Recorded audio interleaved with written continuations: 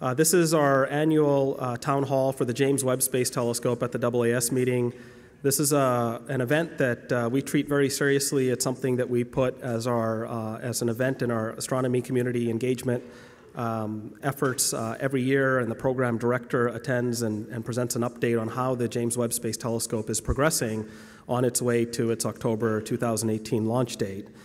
I want to start by thanking Northrop Grumman for providing the reception today, some food and snacks. There's also some ice cream in the back in case you didn't notice. Please feel free to grab some.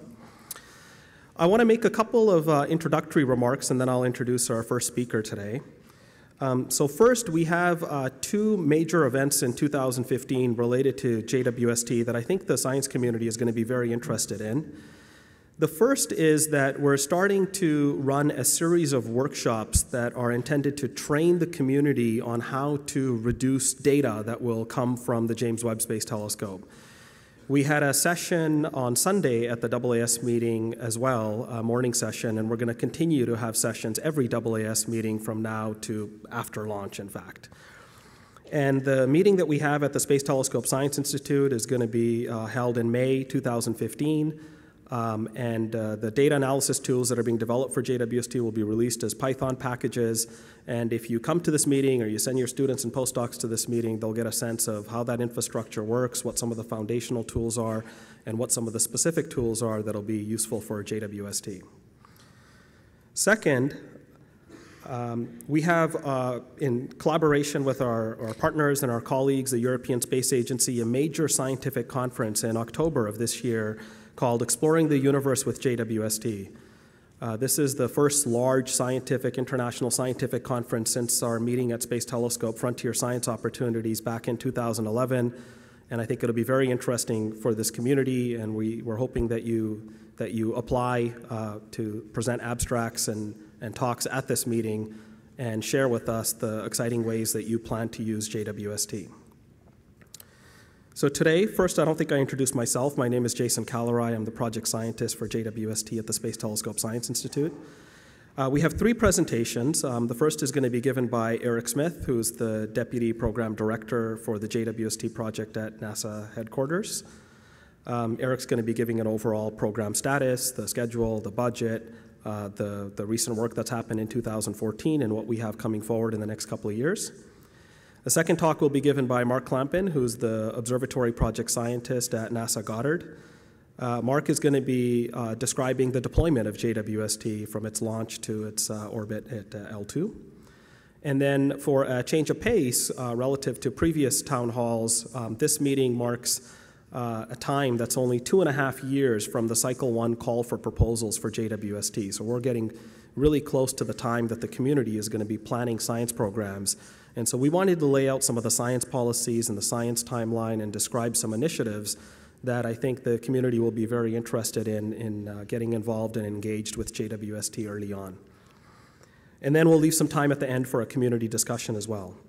The session today is being recorded. It's not being live streamed, but it's being recorded, and we'll post it on our website at Space Telescope following the AAS meeting.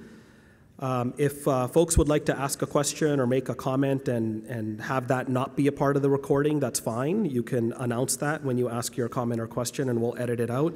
You can also come and talk to me after, and I'll make sure that it gets edited out of the record. So thank you very much for coming, and with that, I think I'll introduce our first speaker, Eric Smith.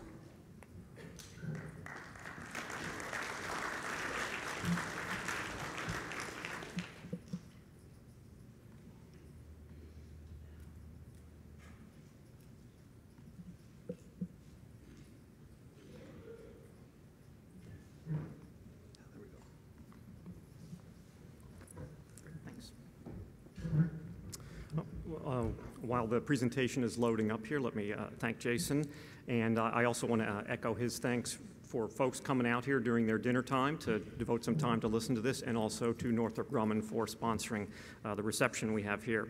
So as Jason mentioned, what I want to talk about is essentially what has transpired during 2014, talk about the year that we had on the program and project, and that was a very good year. And so it's fun to talk about that, and then also talk about what's going to be happening in 2015 from a top-level perspective. So if we condense down the hundreds of events and milestones that were accomplished, I picked out just a few of them that were sort of major highlights or also had really cool images to go with them to talk about what we did during 2014. So we started off the year by completing the spacecraft CDR. This was the last major element of the whole observatory to go through its critical design phase, and it essentially moved almost all of the observatory into the manufacturing stage once this successful milestone was passed.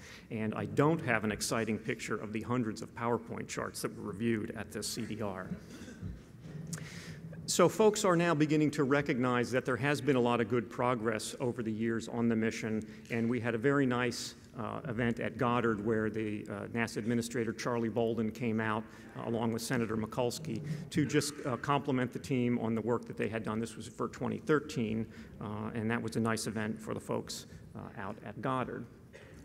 So a couple of the major milestones that we had this year included the delivery of the final two instruments. And so what you can see here is the installation of JWST's primary camera. This is the University of Arizona's NIRCam instrument built with Lockheed Martin, PI Marsha Ricci, and this is going into the ISOM there. You can see the redundant halves of the instrument.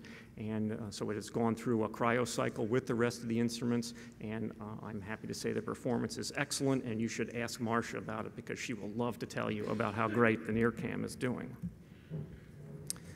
Well, after the NIRCam was installed, that meant we only had one instrument left to go, and that was the European Space Agency's NIRSpec. And so here you can see the NIRSpec. It is mounted on the outside of the ISOM, like the mid-infrared instrument MIRI is on the other side of the ISOM.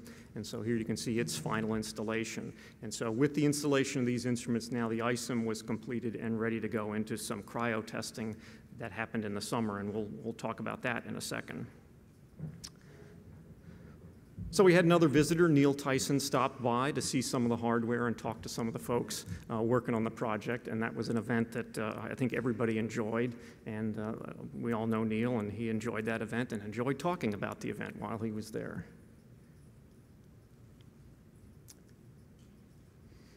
So a lot of times folks don't get to see some of the behind-the-scenes movement of a lot of these space hardware elements, and so what we have here is a little video of when the ISOM is actually going to be transported from the clean room where all those instruments were installed, and it's bagged, and now it is going to travel over to the Space Environment Simulator, the SES chamber there at Goddard, where it's going to undergo its testing. It will be in the chamber. It will see a beam, a simulated beam from the primary mirror, and test out the instruments.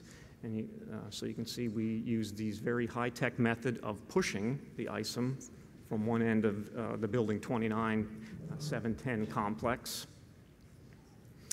Although, as you can see, there is a purge going on, and here is the top of the vacuum chamber lifting off, and then they roll that back, and then the ISOM is going to be coming in from sort of the right on the screen there. It comes down that hallway. They've got to lift it up once they get it close, and then transport it and lower it down into the top half of the SES chamber, because the bottom half houses the telescope simulator. So in the subsequent video, you don't actually get to see the telescope simulator. It's below a floor when they install this. So then I've got it lifted over that, and then they'll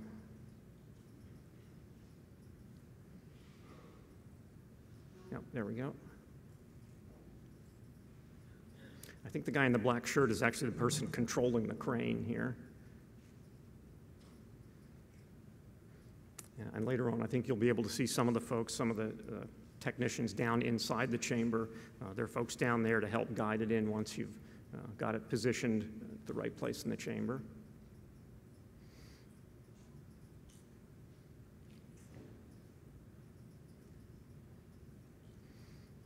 So this movement was happening right around the beginning of the summer after all those instruments had been installed and checked out and all the measurements made before you put it into the cryo chamber. There you can see now it's installed, and now they're moving the cover back over. And so now we're about in June when the chamber closes up here and they get ready for this very large cryovacuum test. So in other areas, for many years, the mission pacing piece of the program was the telescope itself, and in particular the backplane. And so there was a very important event when ATK finished their work and delivered. This is the flight backplane, and in this orientation, the mirrors would be looking down, and the cage, the backplane support frame sits on top. The ISOM will sit inside that, and this is now, you can see a picture of it out at Northrop Grumman, and it's about to undergo testing out there. Oops, hit the wrong direction there.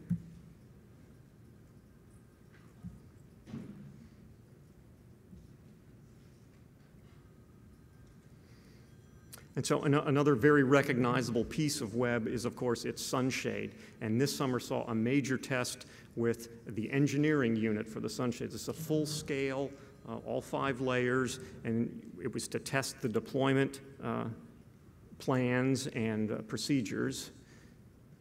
And so we have some great footage of folks working very quickly out at Northrop during this. You'll see a lot of folks are actually filming this as well. Most of the people in the dark bunny suits there are filming this activity.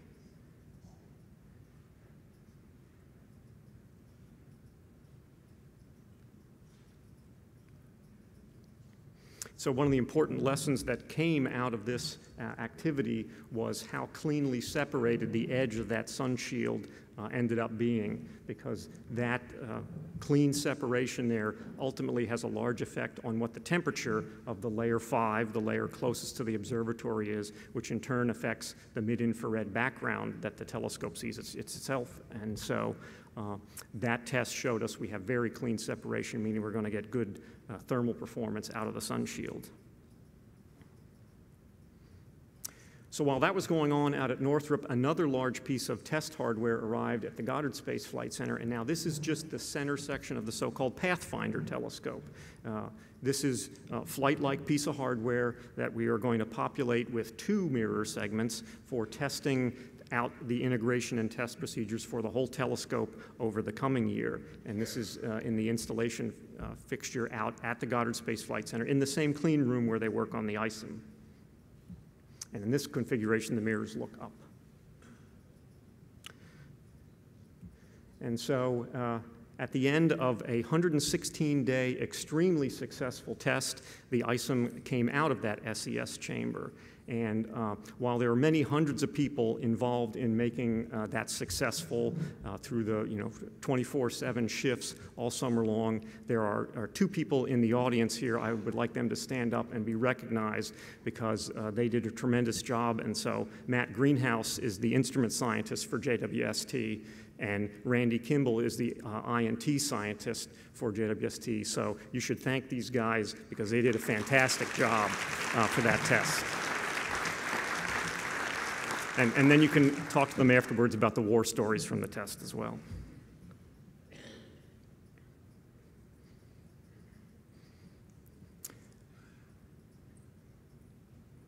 So I mentioned that we put 2 mirror segments on that Pathfinder backplane. And so here you can see a video of the robot arm that actually sort of holds the mirrors underneath, and it translates them out then and lowers them down onto the Pathfinder backplane. And so these are the procedures they're testing out, because they'll follow the same procedures when you have the flight article in there later this calendar year.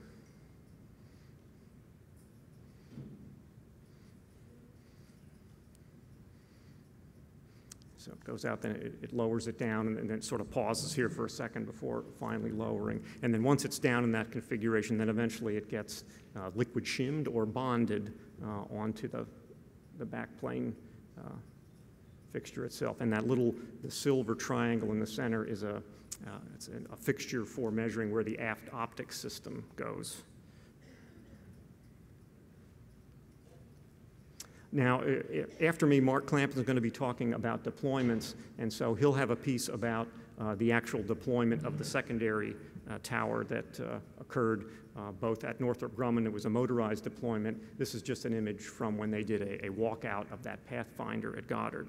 Well, so after you did that successful test with the ISOM, they then ran it through what's called gravity sag testing, where you essentially make measurements of the ISOM in all different orientations to take out the vector of gravity.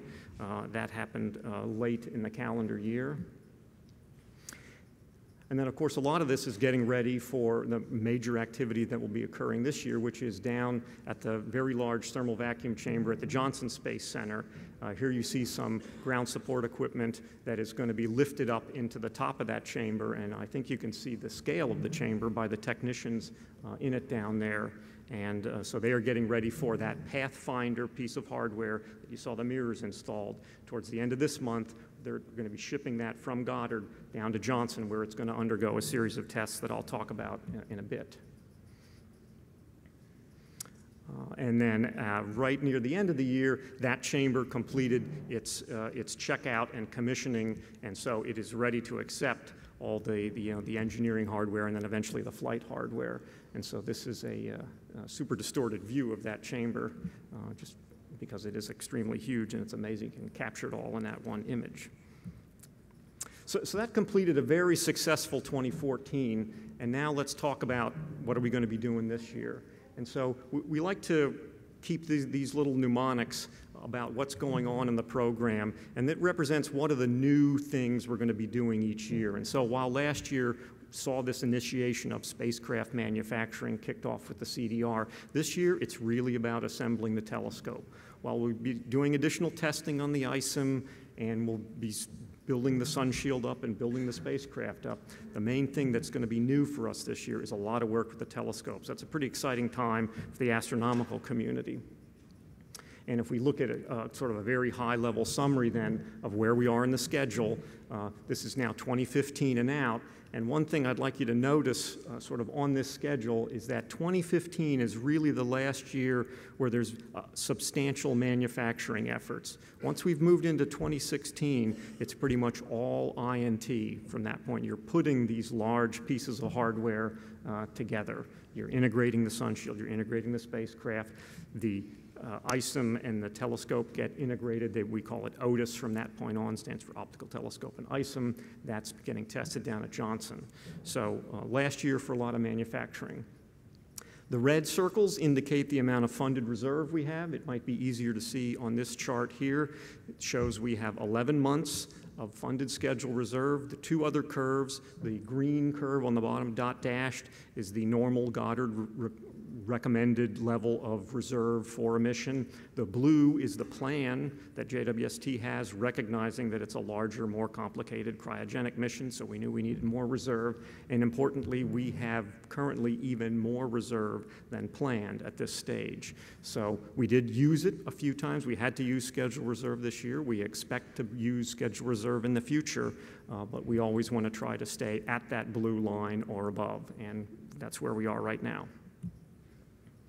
So what's coming up for the ISOM? They are completing some planned changes to the instruments. Some of the near-infrared detectors had to be changed out. I believe the Canadian Fine Guidance instrument has all its changes completed now. I think they're going to be finishing up by the end of January. All the instruments will complete their changes, and then it's going to undergo the normal sequence of vibration testing, acoustic testing, and EMI, EMC testing before going into its final cryo test in the ISOM configuration, and that's where a lot of all the ISOM requirements are going to be ratified or verified at that point. I mentioned the work that's going to be going on down at the Johnson Space Center. You see two configurations here on the bottom. They're not the greatest CAD drawings. The OGST stands for Optical Ground Support Equipment Testing. That Pathfinder is going to be tested early in the year, basically to test out and see how it changes shape as you change the temperature in the chamber. Later in the year, the aft optics system, which contains the flight, tertiary mirror, and fine steering mirror, are going to be installed along with a beam image analyzer, so you're actually going to be testing optically the system then. And so those are two big tests occurring down at Johnson. In the sun shield area, they'll be completing the flight layers 3, 4, and 5. 3 is actually completed already, and start the manufacturing of the final 2 flight layers this year. The mid-booms, those structures that pull it out, will begin their manufacturing, flight manufacturing. They already have engineering units, and they'll be doing the acceptance testing on all the non-explosive actuator devices that you'll see, and Mark will talk about when he talks about the deployments. And so there you see a picture of the layer 3 finished on the bottom, and the picture on the right is the current status of layer 5. There's just a few big pieces that need to be seamed together. In the spacecraft, there was a lot of hardware coming together all through 2015, and the other major element that's in the spacecraft we'll be completing in 2015 is the MIRI cryocooler. And there you see a picture of the spacecraft bus with somebody kind of Kilroying up out of the center. There you can just barely see his head.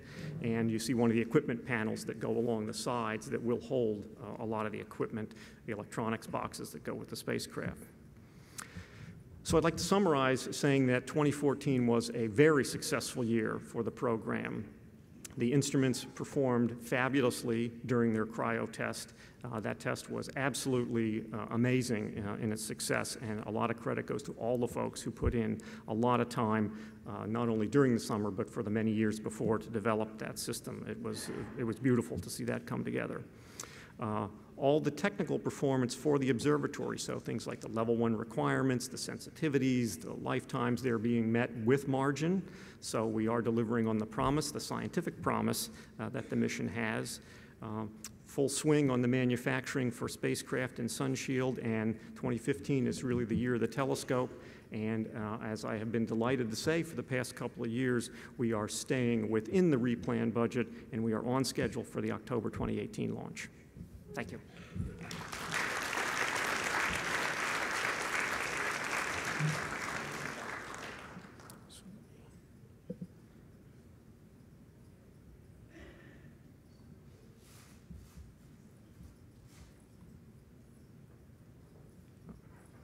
There you are.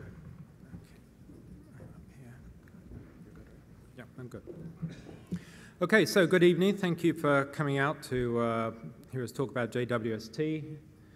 Just waiting for it to sync up here. So this year, the project put out a new video showing the deployment of the telescope following launch. So what I'm going to do tonight is talk about and show you that video, walk you through what happens after we actually launch the telescope, and show you how a lot of what you've been seeing in these videos over the last 5 or 6 years is now becoming reality as you do these, as we start to do deployment testing of the telescope and some of its subsystems. So just to start off with a reminder, we are going to be launching from French Guiana in Kourou on an Ariane 5, and one of the reasons that we need to do deployments after launch is that JWST is too big to fit in the fairing unless it's actually stowed into a configuration that allows us to install it. It's also a direct insertion launch, so we have no phasing loops or any of that kind of stuff on the way to L2. We just get launched straight into a L2 orbit with a couple of burns on the way. So just as a sort of quick 101, JWST has a number of major deployments after launch, and you can see these identified in this chart here. The first one is the primary mirror. We have to fold 6 of the mirror segments, 3 on each side around the side of the package to stow them for launch. We have a deployable tower that we have to stow, and I'll get into that in more detail in a few minutes. The secondary mirror has to be folded up and stowed around the telescope, and then the whole sun shield, which is the means by which we achieve passive cooling and operational temperature of the telescope, also has to be stowed and then folded up around the telescope.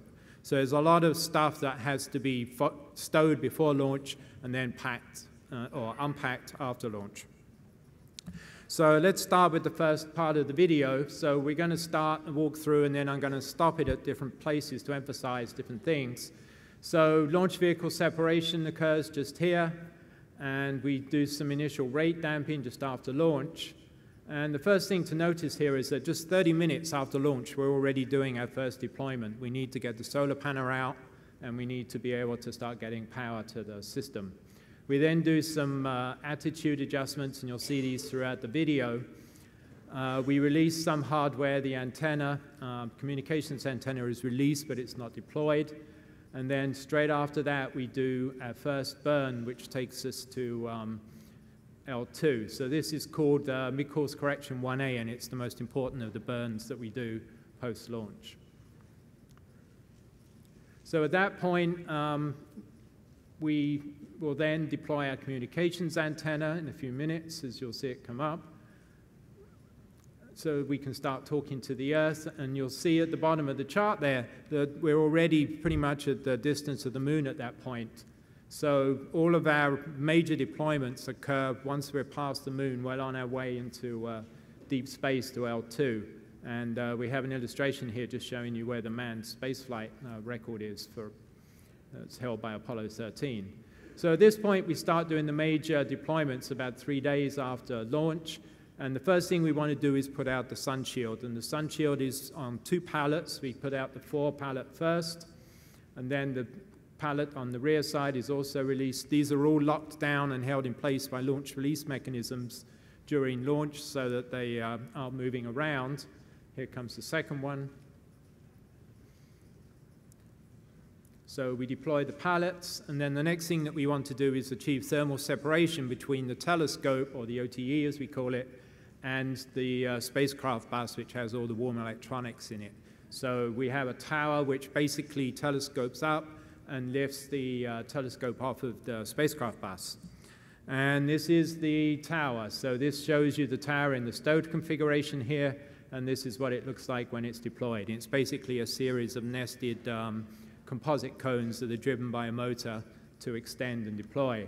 And what you see here, this thing kind of looks like a robot. These are actually the cable trays, and they're designed so that as the tower deploys, they extend, and we carry all the harnesses up to the OTE and don't get any entanglements or problems there. And there's a second cable tray just here. So that's the first major deployable, the tower. The next thing we need to do is get the sun shield out and deployed so that we can start getting the telescope cold. And the first thing we have to do is release covers. The whole membrane package is covered by additional membranes, and these are on spring-loaded inserts, which basically, when released, just roll up and move out of the way. And this is absolutely crucial because otherwise the membranes would get too hot during the deployment, during the launch. Here you see the first of the 2 major sun shield deployments. This is the mid-boom deployment number 1, and we basically have a telescoping boom on this side and this side, which pull out all 5 layers at the same time. So that's the first part of the deployment. The second part is a rim deployment here, which is basically separating the layers at the core at the spacecraft bus. And then we have a series of cables which are tensioned using motors, and we independently tension each layer one by one so that we achieve the required separation and alignment of each of the layers. So up until this year, that was pretty much all people had seen of how we're going to do this. Eric has already talked about this a little bit.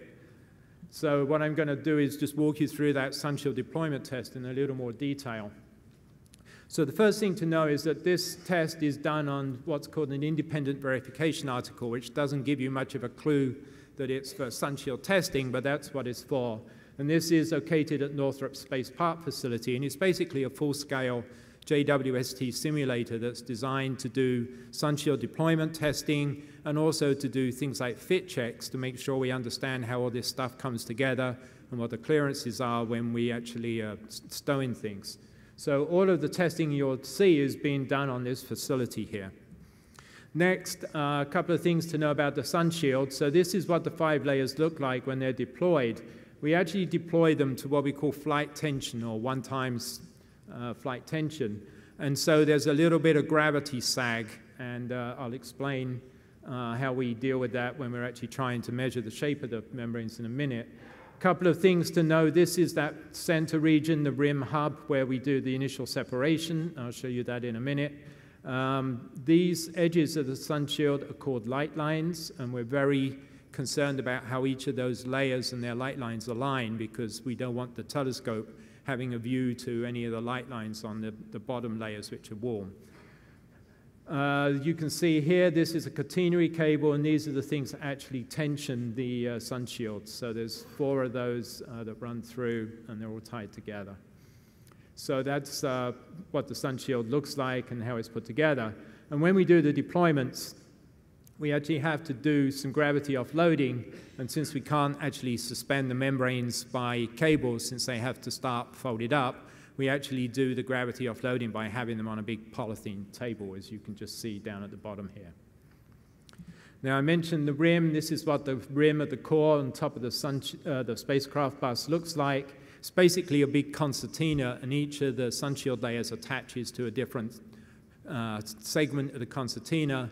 When it's released, the concertina springs apart, and you get the separation of the 5 layers. So that's what's happening in the center of the sunshield when we do that part of the deployment. And then finally, just another word on the tension. One of the things we do as we qualify the flight membranes is we need to measure their shape and make sure that they actually conform to the requirements. And in order to do that, when they're being made down at Nexolve in Huntsville, we actually have to go to 3 times flight tension to actually get the correct shape as it would be on orbit. And then we do cup up and cup down, upside down measurements so that we can back out the gravity. So you've already seen this video, but I'm going to start from the very beginning. So this is a deployment test that took about 3 days. We took a day each to pull out the layers, and then a 3rd day to do the tensioning. And you can see the simulated mid-boom here pulling out the membrane. It stops at this point here. And then the thing reverses, and we tension up the final part of the membrane by pulling it out rather than pulling it out with the mid-boom. Same on this side. On the real mid-booms, at a certain point, the motor reverses, and then the last piece is just pulled out using the cables. And you see that happening here, so that's meant to happen. So at this point, we're pretty much ready to go to the next and the most important step, which is the tensioning. And the way it works is we start up here, and then we step round and go round to each of the 4 corners for each of the 5 layers. So it takes quite a while to do this. And as Eric said, I've cut out a lot of the film crews, but there was a lot of interest in this, so we had film crews in there to do the Hollywood thing, and we also had film crews actually filming all this so that we could go back and study it in more detail later on to understand how the thing was performing. So you can see we're starting to tension the layers now. Then they take a break, then we come back, a few more interviews, and then we continue with the tensioning. And you can see this chap in the middle is just monitoring the deployment from the inside of that rim hub region. And that is the deployment. So we actually learned a lot about the scientific performance aspects of this as well as the deployment aspects. As Eric said, this test went extremely well, and it's a testament to the work of the Sunshield team at Northrop Grumman that this test, which was the first full-scale deployment out of the box, went so well with absolutely no major hiccups. Things went exactly as planned. So we were extremely pleased with the way that worked. I'm going to talk about what comes next in a few minutes. But a couple of things that we were very pleased with was the alignment of the edges pretty much matched what we were expecting, and we also got the correct separation between the layers, which is very important so that the sunshield behaves thermally as we expect it to. And you can actually see in the background here, this is the 3rd scale sunshield that we actually used to do a thermal test several years ago just to verify our thermal models of the sunshield. So let's move back to the deployment now. So we've got the sunshield out, and we continue with the deployments. The next thing we put out is our momentum management flap, which just allows us to balance momentum. And then the next big deployment that we're going to do is going to be the radiator shade deployments. So these are basically flaps that just help the performance of the spacecraft bus radiators. And then the next big deployment that we're going to be doing is the first of the OTE deployments coming up. We start the cryocooler for MIRI, and then we do the secondary mirror deployment. And this is where we drive a motor which then pushes this thing into place. So as you heard earlier, this is the second big deployment test that we've been able to do this year. The Pathfinder, I think, has already been described in some detail, so I'm not going to spend too much time on this. But what I'll say is before it was shipped to Goddard, we took the opportunity with this piece of hardware to do a powered deployment as opposed to a walkout. So there are 2 types of deployment tests we do. The first thing we do is a walkout, where it's all driven by weights and pulleys. And then the next stage is the actual power deployment as it would be done on orbit. As the hardware at this point doesn't have a spacecraft bus with all its computers and electronics boxes attached to it, we have to do a lot of sort of manual activation of the motors. So you'll see a lot of people running around attaching stuff, unattaching stuff, and that's because at this stage we have to do a lot of manual activation of these motors. So that's what's going on here. So this is going to be a bird's eye view of the Pathfinder being deployed. This is a power deployment, the motors down here. This is a hinge, and then the other hinges are down here. So it's all driven by the motor just here. And you see it almost deploys, and then they stop, and then we have a crew come in and hook up a controller so that they can run the final motor, which is a latch motor, and that basically just drives the latch that hooks into a hook and just locks everything into place. So that's how it works on orbit, and of course the neat thing here is you can put it away again when you're done and try again. So we're going to be doing lots of these as we put the flight hardware together. And then this is just a different view of the same deployment. Gives you a better idea of the scale of this thing. Again, a lot of people there taking pictures and also just there for safety and to monitor the different parts of this deployment as we do this very first powered deployment of the secondary mirror structure. So once again, another really successful test, and we're starting to transform what was just video cartoon concepts now into real hardware and demonstrating with the real hardware that this works as it's supposed to work.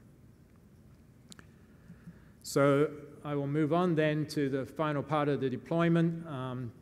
We then do an after radiator deployment on the back of the iSim. There's a radiator that has to deploy to have its optimum viewing angle.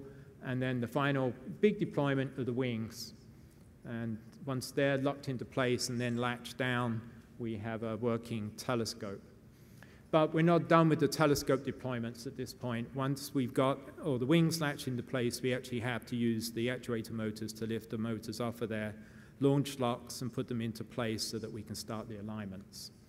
And then finally, we get to the the third and final mid-course correction, which injects us into the L2 halo orbit. So that whole process takes around 23 days. And since we're about to hit L2 here, I'll just make a quick comment on the environment at L2. So those of you who were at the Gaia talk this morning probably heard adverse comments about sandblasting of mirrors and dire warnings. We actually have a pretty good understanding of what the environment at L2 is, and we're working very closely with the Gaia team at ESA at STEC. And the predictions that they're giving us for these very small particles, which are sub-micron, consistent with the models that we have been using for our end-of-life performance. So right now, what Gaia is seeing, we already have enveloped into our end-of-life predictions. So there isn't really a big concern here. It's nothing that we didn't already have in our models. So just to finish up, what's next? Well, the next thing that we'll be doing is another one of these full-scale Sunshield deployment tests sometime in the next couple of months. And then we'll be doing power deployments of the mirror backplane wings and then the flight secondary mirror structure once it's installed. And the point I wanted to make up as we sort of come to the end of this talk is that our observatory INT program has a lot of milestones in it where we do initially subsystem deployment testing. So as we build up the flight hardware, we're doing these big deployment tests, and that culminates as we get to 2018 in a final, complete end-to-end deployment test of the whole observatory once it's been integrated. So this is just a nice picture of the backplane with the wings, and we're getting ready in a month or so to do a deployment test of those wings as well. So I'll just finish up by just making a note here. This is the overall commissioning schedule. Commissioning is 6 months. The observatory deployment, this red bit at the beginning, is about 23 days, and then another 6 or 7 doing some sort of housekeeping stuff with the deployments. We will start the instruments power on and doing observatory calibrations once we've got the deployments done. So the instruments will already be cooling down as soon as we get the Sunshield out. And the major piece of work during the commissioning is actually the telescope phasing. And then once we've got that done, we have this period at the end where we can really do pointed observations, early release science, and then segue into science operations. So I will finish there and hand over to Neil Reed, who's going to talk about science policy. And I'll just once again thank the folks at Northrop and Goddard on the Sunshield team and the OTE teams for all the really great work they've done this year. And just apologize to John Ehrenberg for hacking into little pieces his beautiful deployment video. Thank you.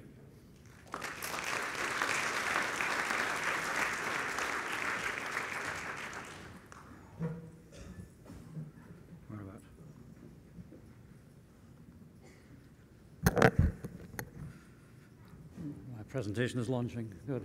So I should actually probably call this science policy implementation. We don't set science policy at Space Telescope. Science policy is handed to us from the Mount Ararat of NASA headquarters. We look at the implementation. And the people who are working on that, Jason, you've already seen, Jennifer, Janice, and Rachel are all here too, so if they can stand up. I share this with my conspirators.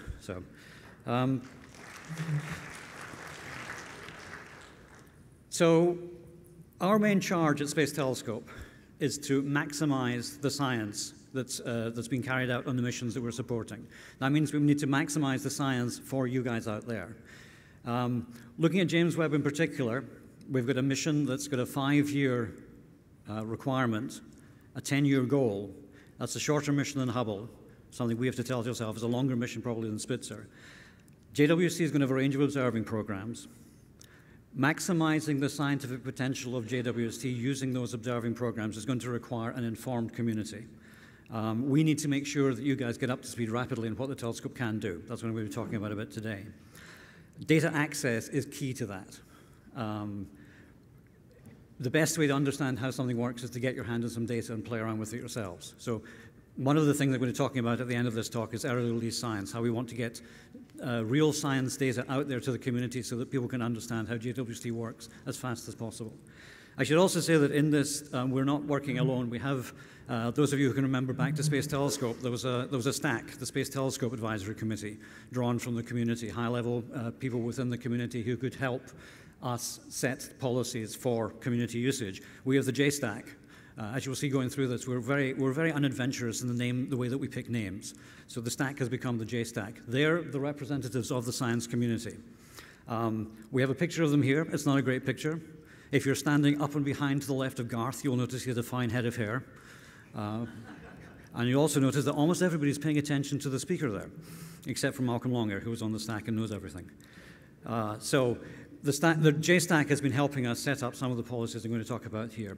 So what am I going to talk about? One thing is just a basic science planning timeline. I'll just step through that.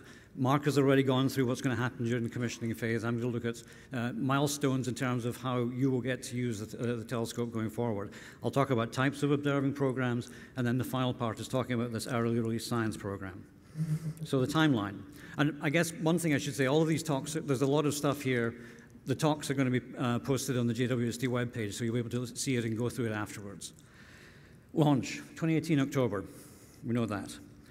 The first 6 months after launch, as Mark has said, will be devoted to commissioning, stepping through the instruments one by one. One point to make there is that there will be science verification data taken with those instruments, but the main point of those data are to determine whether you can calibrate the instrument rather than getting calibration data. That comes later. The first science observations you should see from JWST will be the early release observations. That's this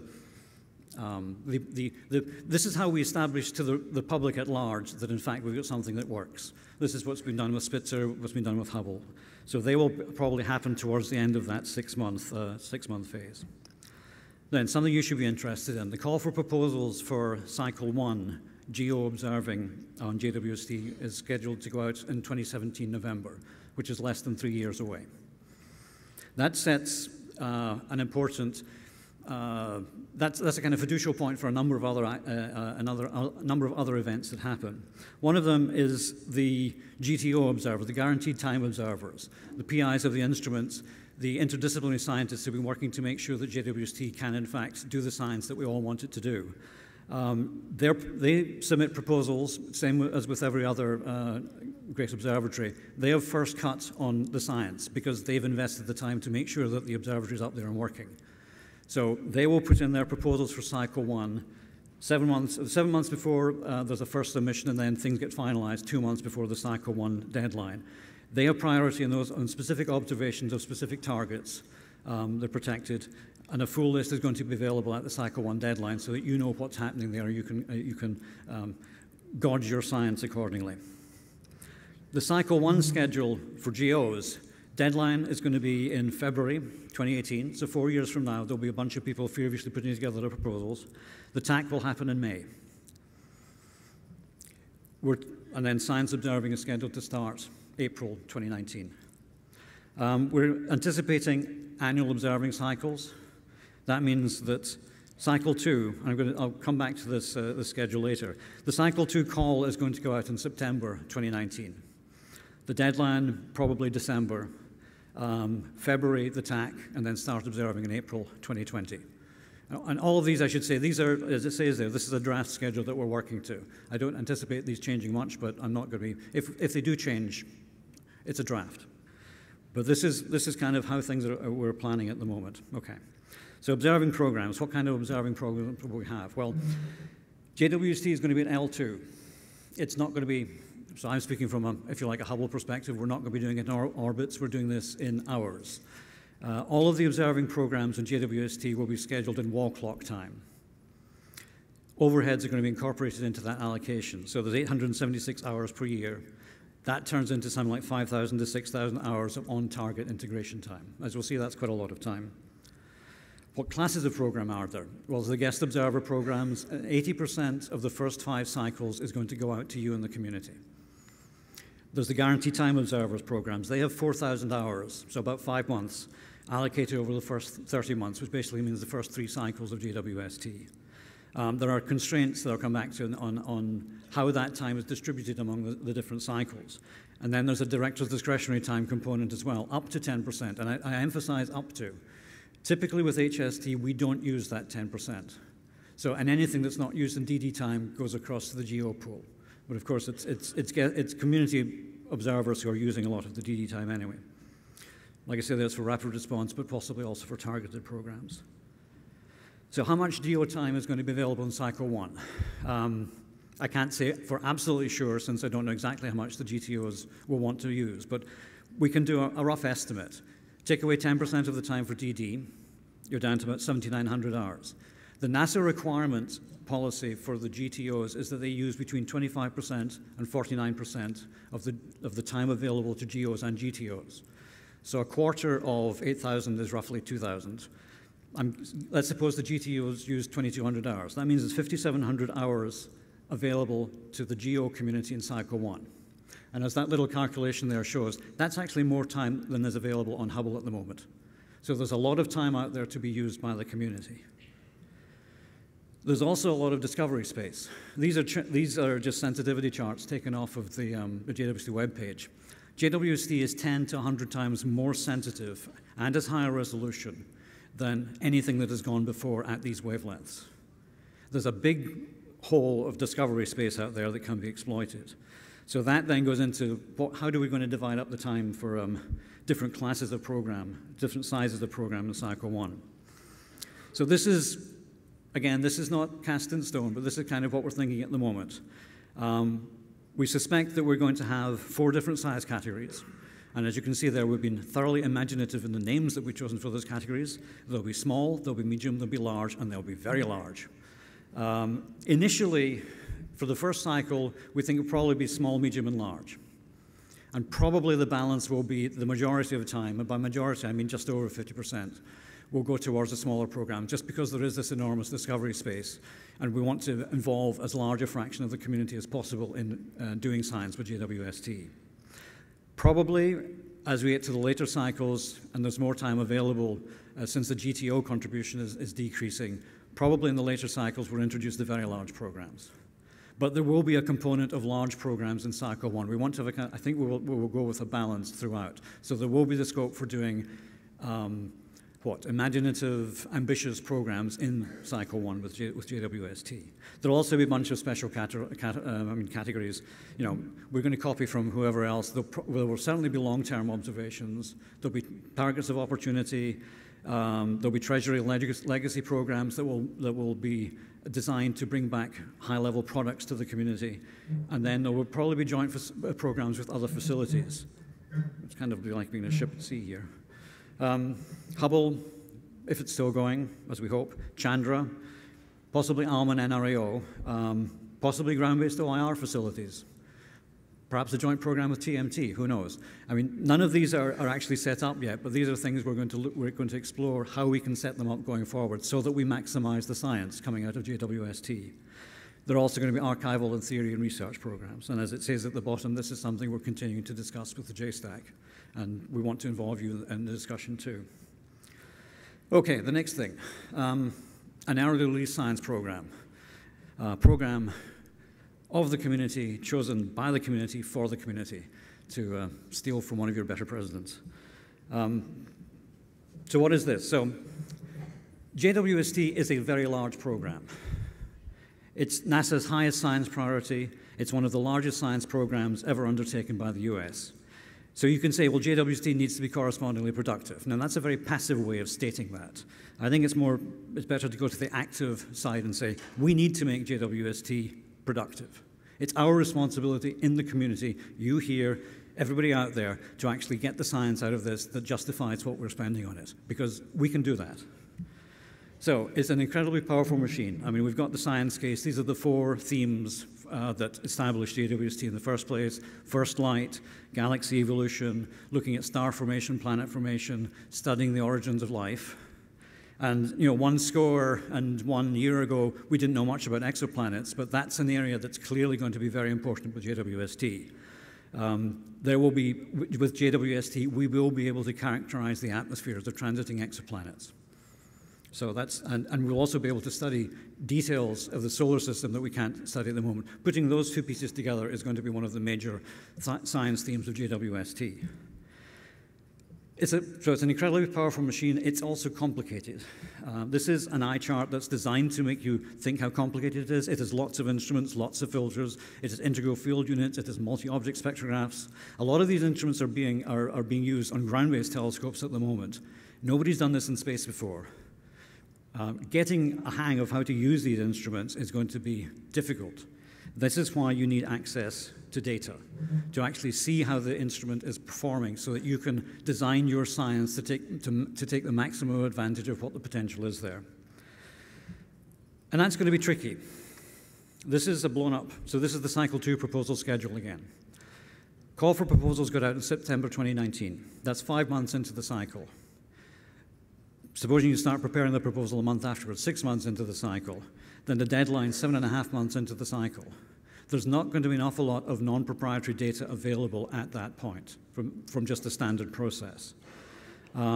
So if you've got data, if you get time in Cycle 1, maybe you'll get lucky. But we want to actually try and make JWST as available as possible to the community so that you don't actually have to win the lottery first time round in order to take advantage of the second opportunity.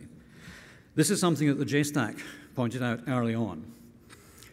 Looking at the way that the cycle deadlines, the proposal deadlines lined up with the cycles, Garth Illingworth pointed out you wouldn't actually see the whole of Cycle 1 data until the deadline for Cycle 4.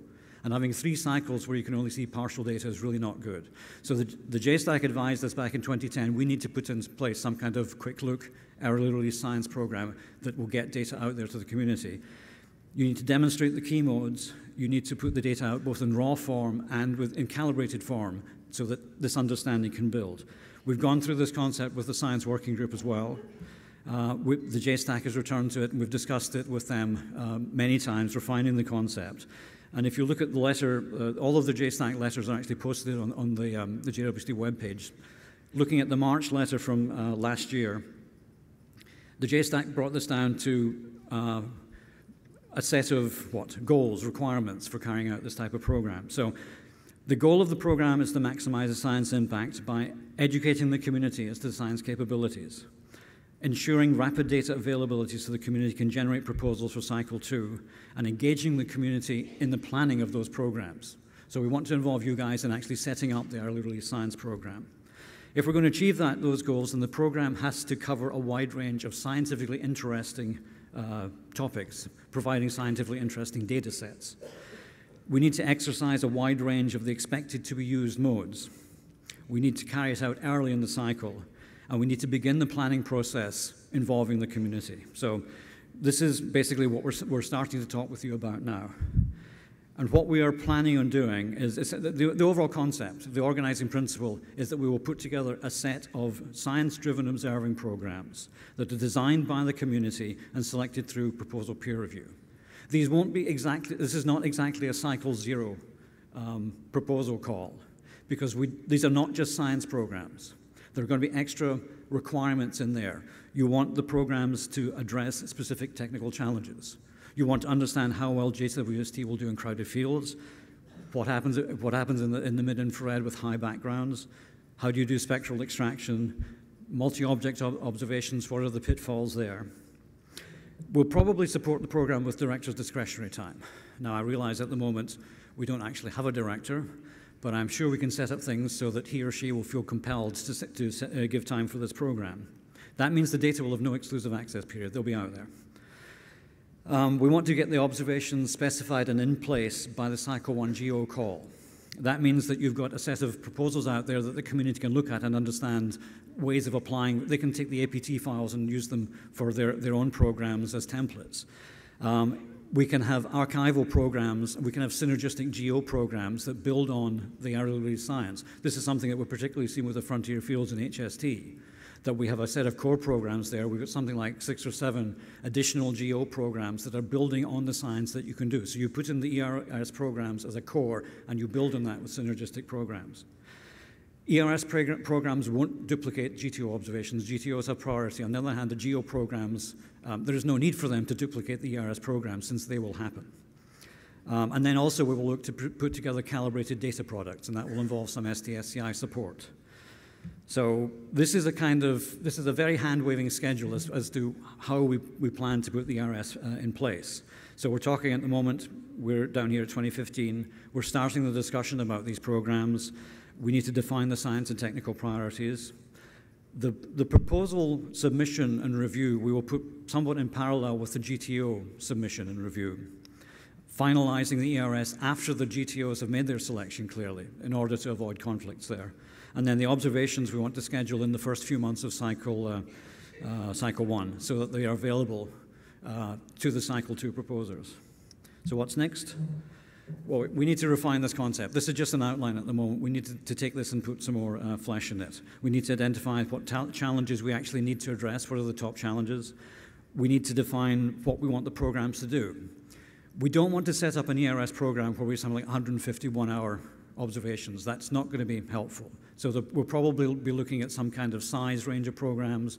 We'll maybe be talking about, I don't know, 10 to 15 hours, maybe 20 to 30 programs. All of this needs to be thought through in detail and work out how we're going to address this. Clearly, we're going to want to have programs that can be executed in the first part of Cycle 1. Clearly, we want to avoid conflicts with the GTOs. That means that there will need to be some kind of flexibility in the targets that are submitted with these ERS programs. We need to work out the implementation timeline. I expect that there will be funding involved as well, since these are going to be PI-led, not PI, well, yeah, they are PI-led proposals. So the overall program we're going to shape based on your input, and we'll circulate, I say a poll, I actually mean a kind of questionnaire just to get your input. We'll be circulating that in the near future to start planning that out. And that's about it. So that's the timeline. 4 years from now, you should be all having your proposals ready for Cycle 1. 4.5 years, we'll decide what the program is, and then we'll launch it. So that's, and actually so some of us will be at the SDSI booth for the rest of the week. I am fleeing the country. I'm going back to snowy Baltimore, but Jennifer, Janice, Rachel, and Jason will be around, so you can pester them. Or there's an email address, jwst_ers@sdsci.edu, where you can send any suggestions or thoughts that you have at the moment. And feel free to bombard me with email as well. I mean, I'm used to it. It's why I'm there. And finally, I will just complete the circle and go back, and these are the two events that Jason talked about at the outset. So thank you for your attention, thank you for coming out here, and I guess we're open for questions.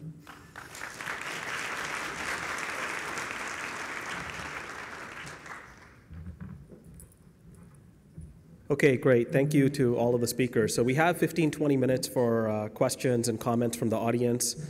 We have microphones set up in the aisle, so please come to a microphone if you want to ask a question. And also, as a reminder, we're recording the session for those folks that couldn't be here today. If you wish your comment or question to not be in the recording, just let me know. So do we have any comments or questions for Eric, Mark, or Neil?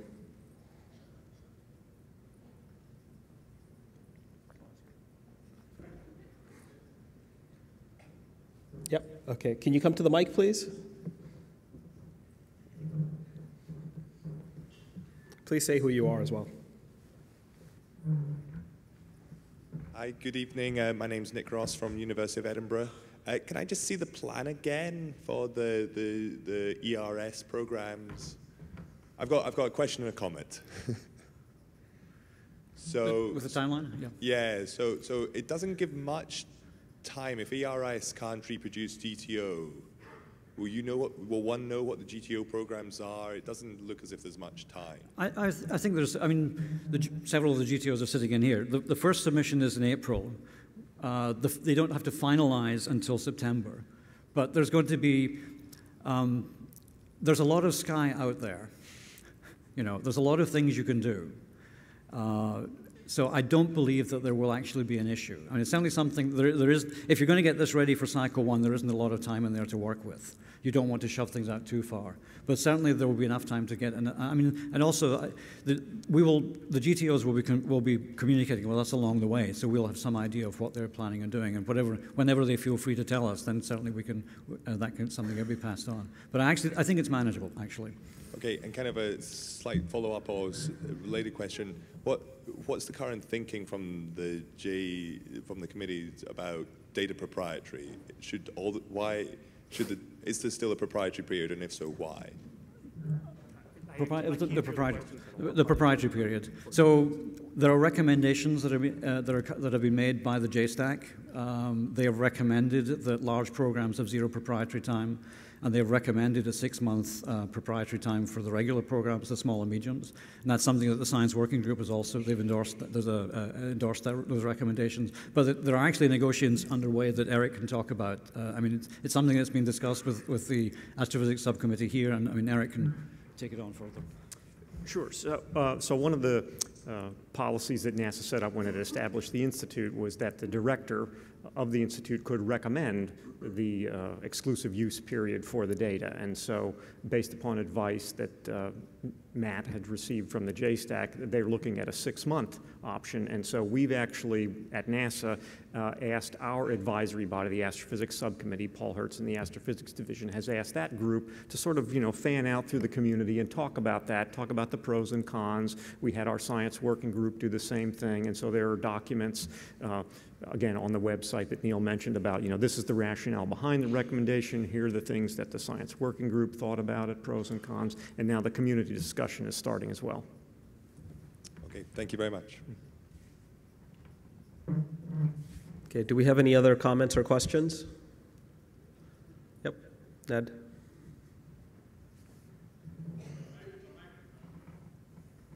Okay, I noticed that the ERS observations are less than 6 months in duration, so that means you're going to have a range of right ascensions that you can observe. You will be shifting along with the launch dates, if the launch date shifts. Let's hope not.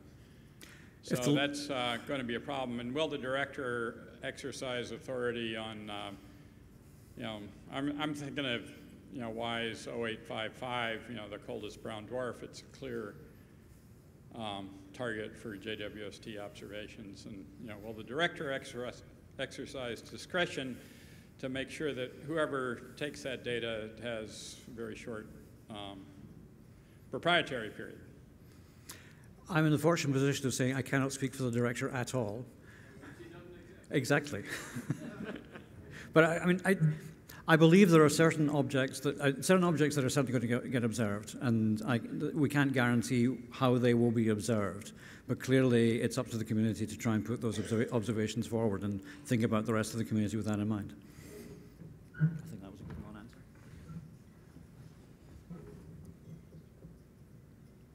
Okay, Steve? Steve Rodney, Johns Hopkins.